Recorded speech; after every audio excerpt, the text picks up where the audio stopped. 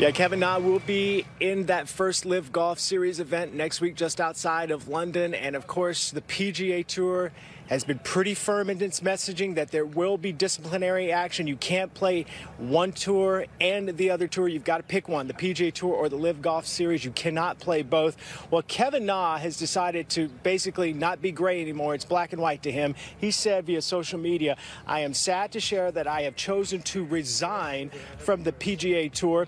This has not been an easy decision and not one I take lightly. I hope the current policies change and I'll be able to play on the PGA Tour." Kevin went also, this is just part of his statement, by the way, also went on to say in this announcement that he wants to be a free agent and he is expecting to get some disciplinary action from the PGA Tour and possible legal action. So he's just eliminating that possibility for the PGA Tour by resigning from the PGA Tour. Now, what does that do for Kevin Na? Well, the PGA Tour has one of the best pension programs in all of industry, not all of sports, but in all of industry. Well, Kevin Na's pension plan will continue to grow naturally, but the PGA Tour will no longer continue to invest in his pension program. And that's pretty significant, too, because if you look at what he has done in his career, he's 27th in the career money list, making close to $38 million. And now at the age of 38, he can draw from that pension that he's already accumulated. He's going to get some money from this LIV Golf Series, and now as he creeps into his 40s, he may have set himself up for early retirement in his early 40s to spend more time with his family. Cara? Fascinating, Todd. Thank you for covering that one for us. And as you saw on the screen, Kevin Na is a 5-time winner on the PGA Tour. Let's now bring in Brandel Chambly for some reaction to this one. Brandel, we learnt about this just a few moments ago.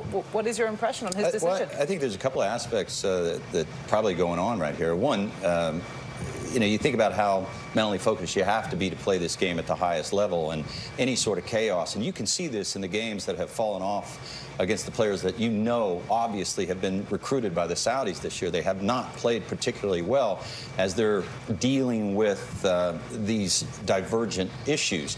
And imagine just the further frustration, chaos, and distraction of being involved in a lawsuit. It seems inevitable that the players that both want to play LIV and both want to play the PGA Tour are going to end up in a lawsuit. Now, the Saudis, of course, it's understood, I think, that they're going to pay all the legal fees because they're so desperate for this sports washing venture to get off of the ground. But they're going to pay all the legal fees for the players that are going to be in these lawsuits. But that will not, I think, alleviate all of the distraction that these players will no doubt have being involved in a lawsuit against the tour. So that's put at bay by resigning from the PGA Tour. But I think there's something more strategic at play. There's a sense that the USGA might, or Augusta National might, or the RNA might deny their entry into major championships, their respective major championships, because they're under the provision that they're not in good standing with the PGA Tour. By resigning, that no longer, I think, comes into play. I think we're going to see this more and more from the players that want to play LIV Golf. They simply resign from the PGA Tour. They no longer are not in good standing. They're just no longer a member of the PGA Tour. So there's no provision such that I could imagine that would keep them from playing in these major championships, and then let it play out in the courts and see wherever the chips may fall there. So I think one has to do with the mental aspects of playing this game, and the other is the strategic aspect of being able to play both LIV Golf and the major championships. So if you are going to make the decision to go play, which is one thing, you actually think this is probably quite a good move by Kevin Na personally to avoid what is to come? Look, I mean, there's no doubt. I think the dilemma, you've looked at the players whose games have fallen off. Look at how bad Dustin Johnson was playing, and Lee Westwood and Ian Poulter, and you just go down the list, and the people that were considering this, they haven't played well.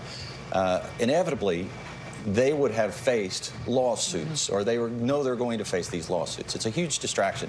So I think it's a good move if this is where you're going to go. So more players you think might follow suit? We'll have to see. I do indeed.